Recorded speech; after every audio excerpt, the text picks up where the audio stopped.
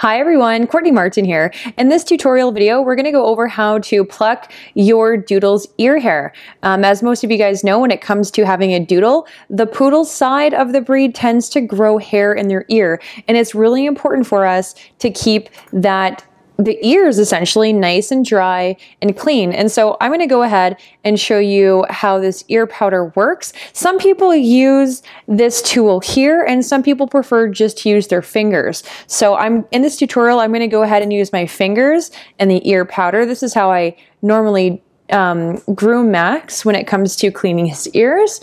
So you go ahead and you flip your doodle's ear over and you use this ear powder and just gently dust the powder so it comes out nice and you can see it sort of dusts and it lets you see all of that excess hair that needs to come out.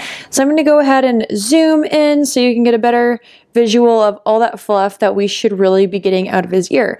And so the trick, guys, to not really essentially hurt your doodle or freak them out is to pull a little bit of a hair at a time. Compare it to when you pluck your eyebrows, or even just imagine you plucking or someone else plucking your ear hair. You would like it to happen a little pinch at a time.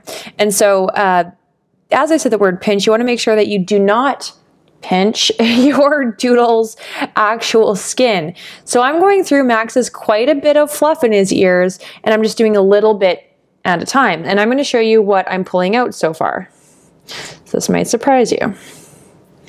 So I just did a small area and this is what's coming out. Whoop. This is what has come out so far. So imagine, if I left all of this hair in there, that's a really great way for bacteria to accumulate. We don't want that. So I'm going to go ahead and zoom in again. As you can see, this dusting powder is really good to show us, give us a nice visual of where that fluff is and, essentially that it needs to come out. So I'm going to open up his ear a bit here so you can see. Deep down in there, there's fur that I cannot pull out with my fingers. That's when you want to go ahead and use a tool to get it out. I'll just try to open up his ear a bit so you can see it better. Okay, so you can kind of see there's some hair deep down in there. All right, so the trick is when you're going in, it's a good idea to have this tool closed. So the reason why it's easier to have the tool closed is because there's a less chance of you grabbing or even scratching your dog's ear as you're going in. So I'm going to try to give you the best view possible here.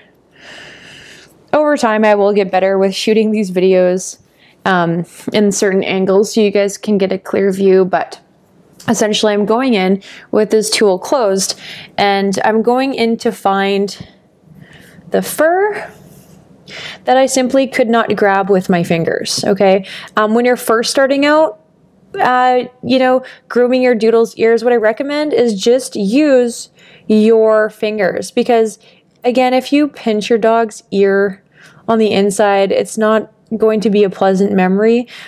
So especially when you are new, it's just good for safety measures to do this as well. Okay, so I'm going to go ahead and show you what I pulled out so far. There's just no way that I would have, and there's actually wax in there too, I would have been able to get this out with my fingers. Honestly, nor would I want to now that I see the wax on there. So this kind of stuff, guys, needs to come out. And so those are your two options. You can use your fingers to get that pesky hair out, or you can use a tool. So if you guys have any further questions, let me know. I will continue to shoot videos and I will reshoot another one of these as we go forward. Talk to you soon.